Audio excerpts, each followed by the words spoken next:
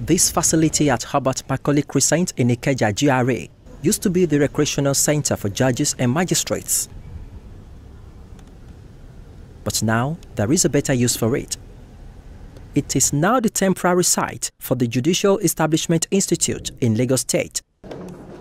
The Lagos State Chief Judge, before delivering her speech, swears in Board of Governors of the Institute.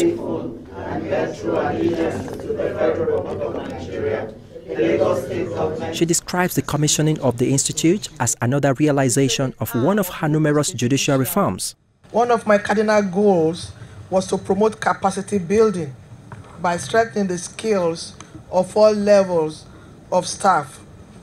I pledged to set up a judiciary training institute to update staff on recent developments in the law, to expose them to international best practices so as to ensure their relevance in the 21st century judiciary. The mission of this institute is to promote excellence through training, competency, and professionalism in the Lagos State judiciary. It is expected that the institute will have far-reaching impact on the quality of our human capital and productivity quotient. It will also serve as the Attorney General and Commissioner for Justice in Lagos State affirms that the Capacity Building Center is a result of the proactive qualities found in the State Chief Judge.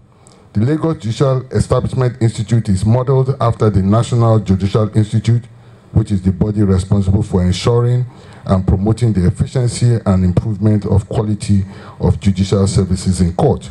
The establishment of the institute would also, through the myriad of programs it will organize, bring about a confluence of the individual ideas, wealth of knowledge, and the diverse experiences of the respective judicial officers in Lagos State Judiciary.